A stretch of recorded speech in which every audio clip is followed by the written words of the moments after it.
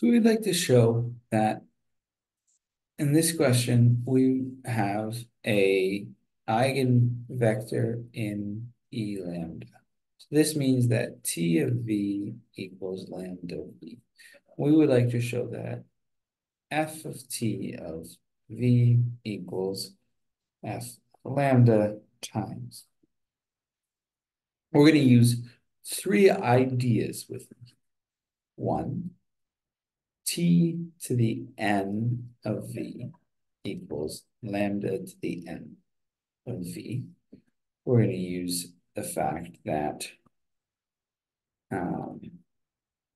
T, and this is true for all N greater than or equal to 1, T of 0 of V equals the identity applied to V, which equals V, which equals lambda to the 0 of V. And then we're going to use the definition of the sum of linear transformations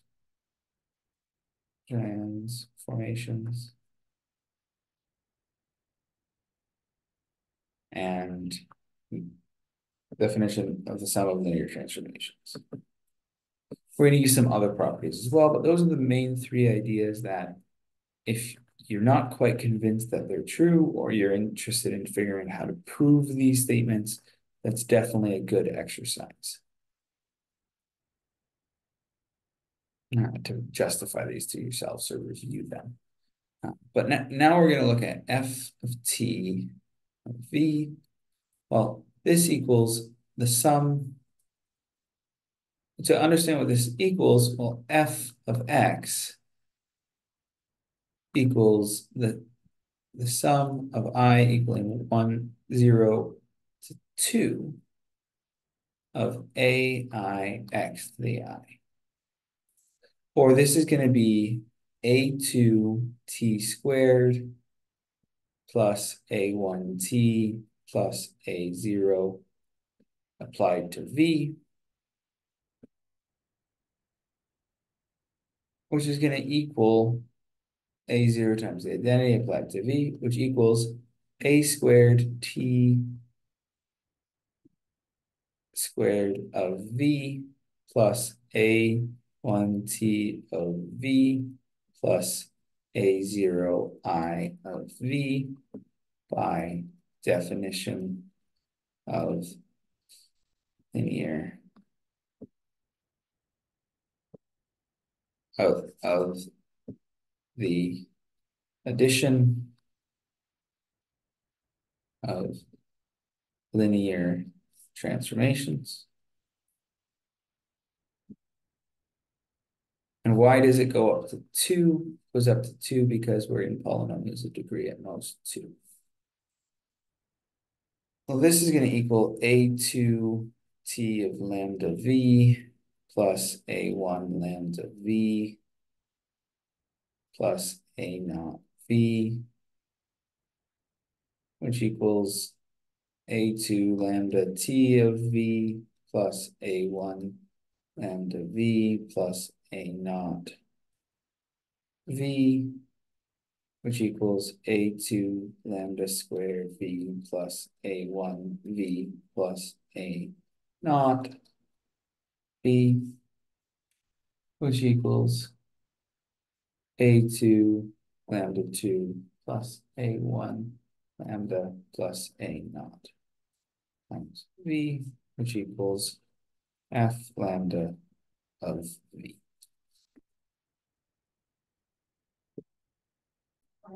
As we can see, V satisfies the definition of being an eigenvalue of F of T of V with eigenvector of Ft of V with eigenvalue F of lambda. Now we're going to look at, given two vectors, find the orthogonal complement and find the orthogonal complement of the orthogonal complement, or W perp and W perp. Now, remember, W perp means that the inner product of x with v equals 0.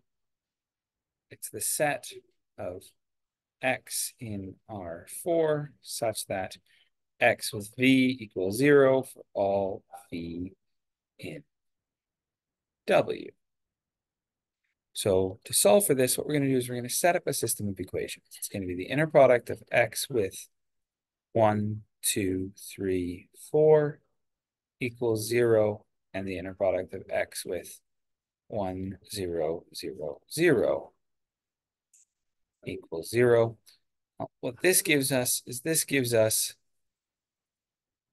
x1, 1, x2 plus x2, 2 plus x3, 3 plus x4, 4 equals 0. And this gives us that x1, 1 plus x2, 0 plus x3, 0 plus x4, 0 equals 0, which gives us the equivalent system of equations of 1, 2, 3, 4, 0, and 1, 0, 0, 0 with 0. Now we're going to solve for the vectors x1, x2, x3, x4. I'm going to solve for a basis of those vectors. So I'm going to do R2 minus R1, replacing R2, giving us 1, 2, 3, 4, 0, 0, minus 2, minus 3, minus 4, 0. And now R1 plus R2, replacing R1, gives us 1, 0, 0, 0, so 0, 0, minus 2, minus 3, minus 4, 0. And then 1 over negative 2 R2, replacing R2, gives us 1, 0, 0, 0, 0, 0, 1, 3 over 2, 2, equaling 0. From here, what we can see is we have two basic variables, v1 and v2, and we have two free variables, v3, or x1, x2, and x3, and x4. And if we solve this, what we'll get is we'll get W perp equals the span of the set of vectors 1 or 0.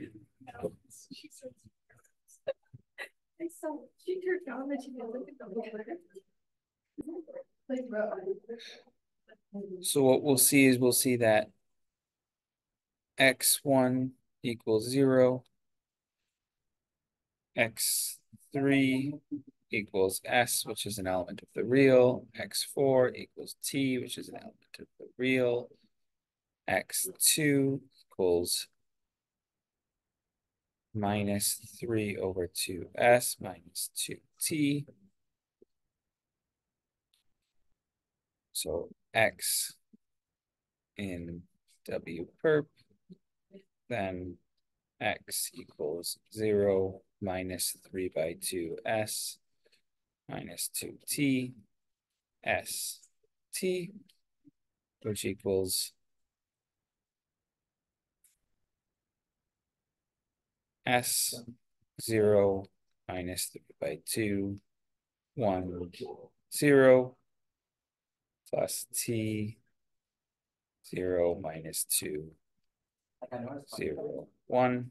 And to make it look nicer, x equals s over 2, 0 minus 3, 2, 0 plus 0 minus 2, 0, 1.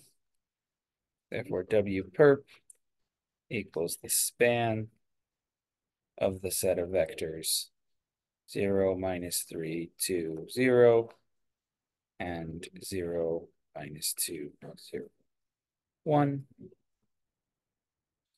Now to calculate W perp of W the orthogonal complement of W perp. We do the exact same process, and what you'll find is you'll find W perp of perp equals the span of the set of vectors 1, 0, 0, 0, and 1, 2, 3, 4.